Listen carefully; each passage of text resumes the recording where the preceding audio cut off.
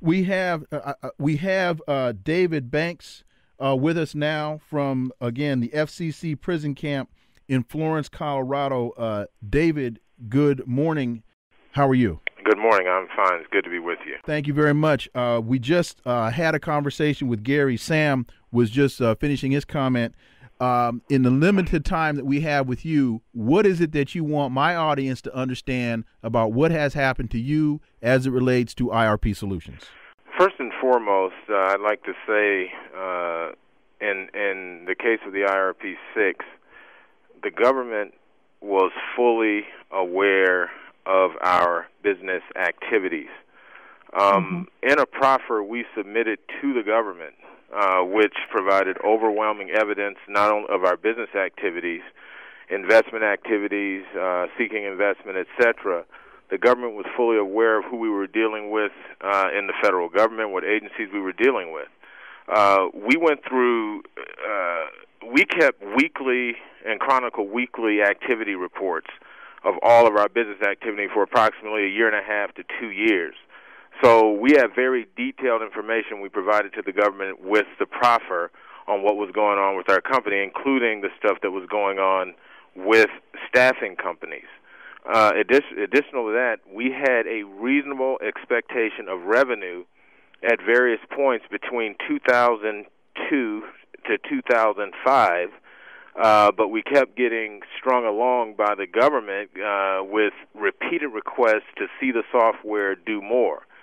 At some point, we got caught in a catch-22, and obviously it was a very frustrating situation to be continuing to extend our company in debt in anticipation of the government in engaging in business.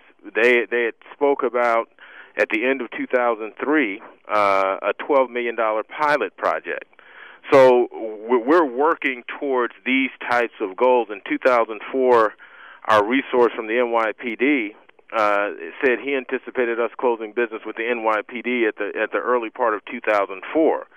So we didn't just casually engage the company financially to go into debt. We had goals based on what we're being told from the Department of Homeland Security, as well as our resource there at the NYPD.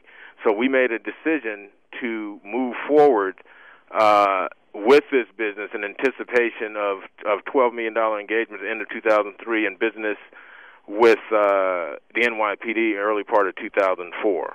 So if you all are developing a software solution that is desperately needed by Homeland Security, and Homeland Security is loving what it is that you're developing, why, and this may be a stupid question, but did anyone from Homeland Security or did anyone from NYPD come to your defense and say, hey, hands off these guys, they're giving us what we need?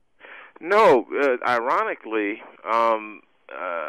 the situation with that is when it was time for them to go to trial and even substantiate what they put in email or what they put in an affidavit, everybody was hands off at that point.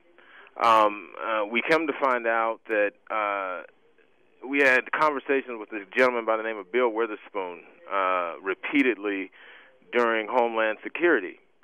Everybody seemed to get scared once everything started turning towards trial, but the email communications don't lie. What they told us, it's just implausible that they were not vigorously interested in the software. And one final, another point to that, at the end of 2004, around November 2004, we were called back to D.C., where the Department of Homeland Security coordinated a meeting with the Department of Justice, and numerous agencies attended.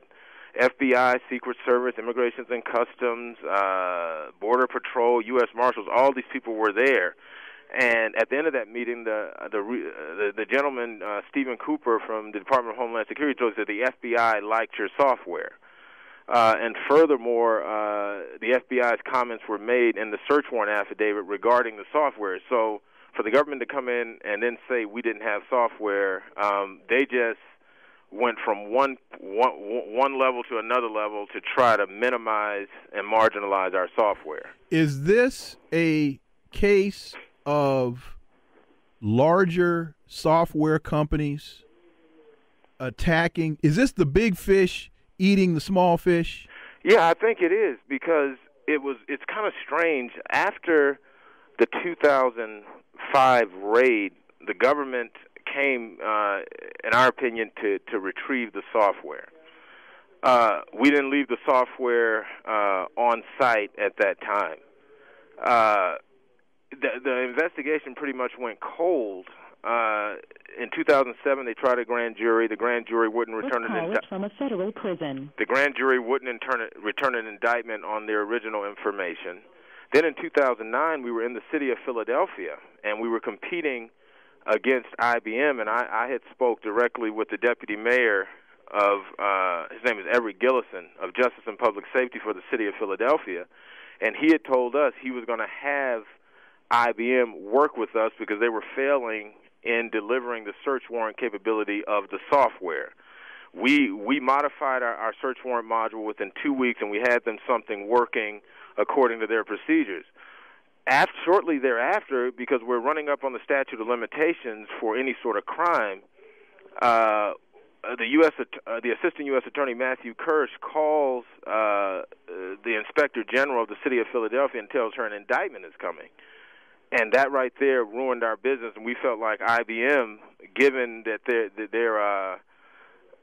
their lack of desire to work with us, kind of coordinated this entire thing, the indictment, etc., because it's too coincidental to be anything else. Hey, David, on that point, didn't someone from IBM also go into one of the offices of one of the IT offices at Philadelphia and basically with some newspaper article and stated something to the effect that, are these the type of people you want to work with?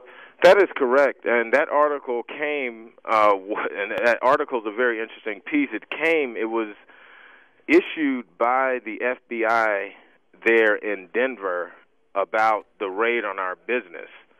And during that article that was in the Gazette-Telegraph, I think it was February 12, 2005, that article stated verbatim information from the search warrant affidavit, which was under seal. Mm. That article came to be used.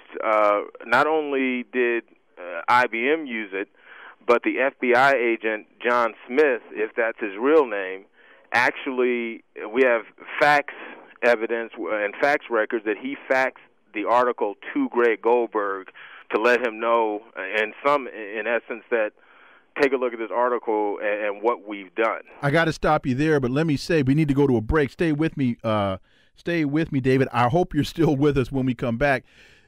History is replete with the United States government using the media in order, planting articles in the press in order to engage in their dubious and devious behavior. It is 42 past the hour. Keep it locked right here, Sirius XM 110. We're at 45 past the hour. It's Ladysmith Black Mambazo playing a little music for you in memory of Madiba, Mr. Nelson Mandela, and we're going to be talking about him in the last hour of this program with Dr. Tony Monteiro from Temple University. We're going back to David Banks. I think you were were you in charge of marketing for IRP? I was the chief operating officer. I handled a lot of the business-related activities and oversaw a lot of the business-related activities. And you're in right now. You're calling us from the FCC prison camp in Florence, Colorado. You were sentenced. Was it 7 to 15 years? 11 years. 11 years. Yes, sir. And you're you're into your second year now? Yeah, we're about 17 months in right now. Wow.